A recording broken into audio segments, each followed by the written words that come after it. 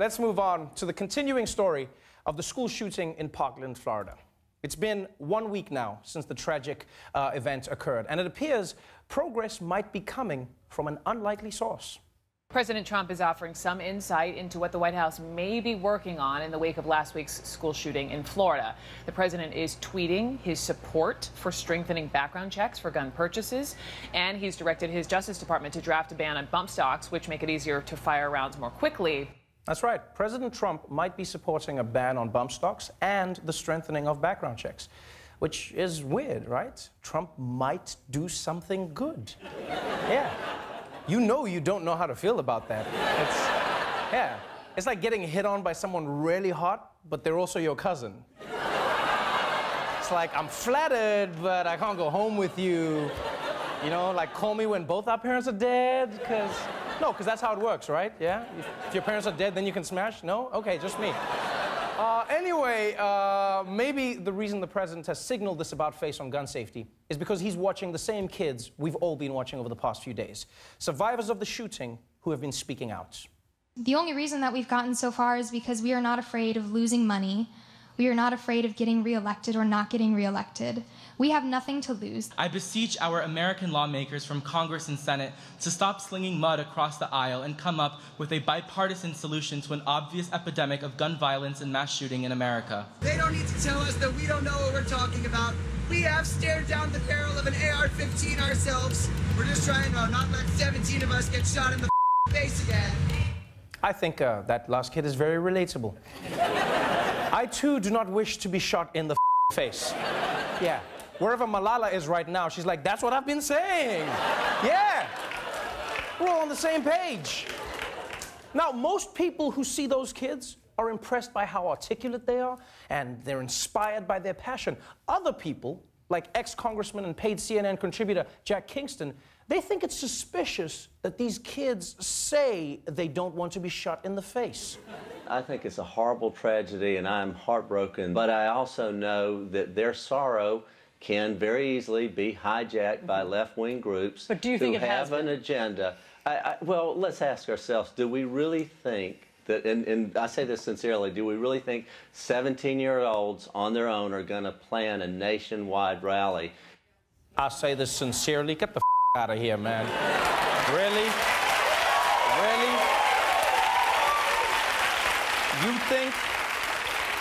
You think adults can convince teenagers to do something they don't want to do?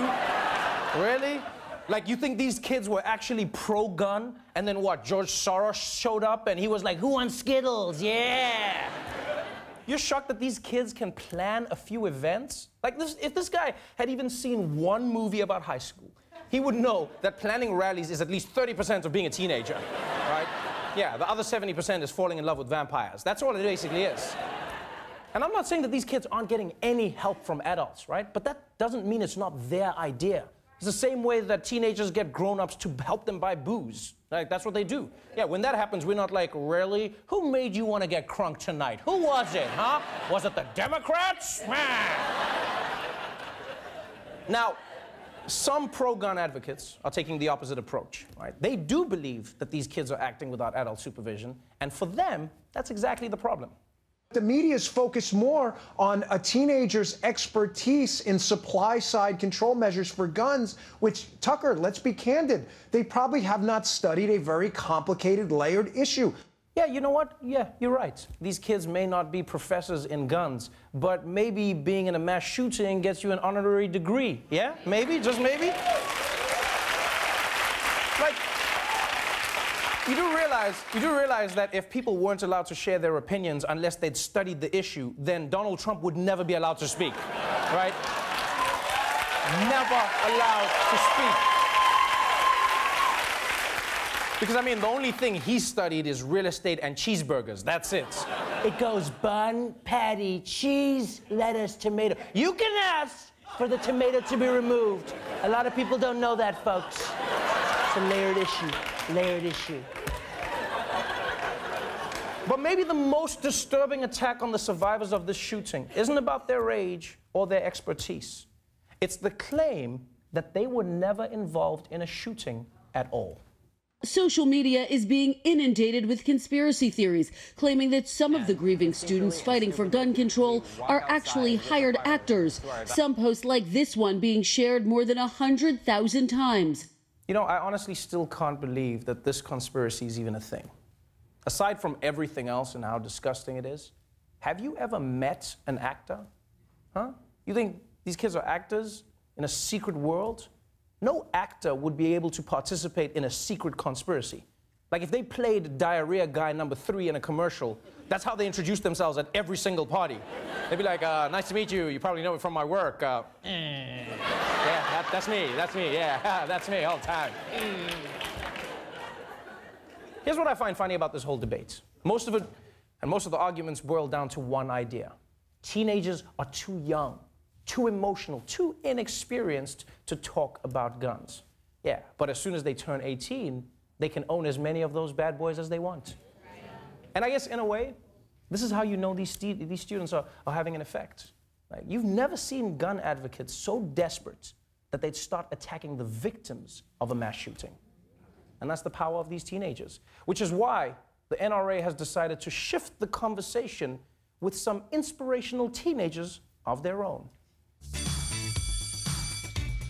Hey there, fellow teens. My name is Adrian. I'm 16. I'm Olivia. What's up? What's up, y'all? My name's Jamal.